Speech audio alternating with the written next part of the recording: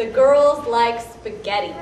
And it's by Lynne Truss, who is the author of Eat, Shoots, and Leaves. She's known for her books about why grammar is important. And since I am sort of unfortunately known as the grammar police amongst many people of my acquaintance, this is obviously one of my most favorite new books. What it does is graphically illustrate the difference between properly and improperly used, or I guess,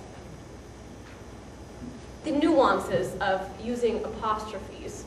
In fact, the subtitle of the book is Why You Can't Manage Without Apostrophes. And the comma in that one actually makes a difference in the interpretation as well, which I find humorous. So the pictures, I like this one because it's about librarians being here to help you. The difference between we're here to help you and we're here to help you.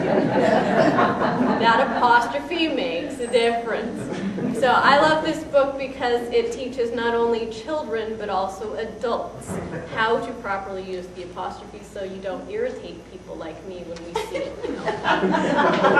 really bad ads and other things, TV, billboards, whatever.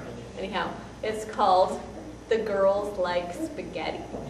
They like spaghetti. Or they're like spaghetti. Totally different thing. By Lynne Truss.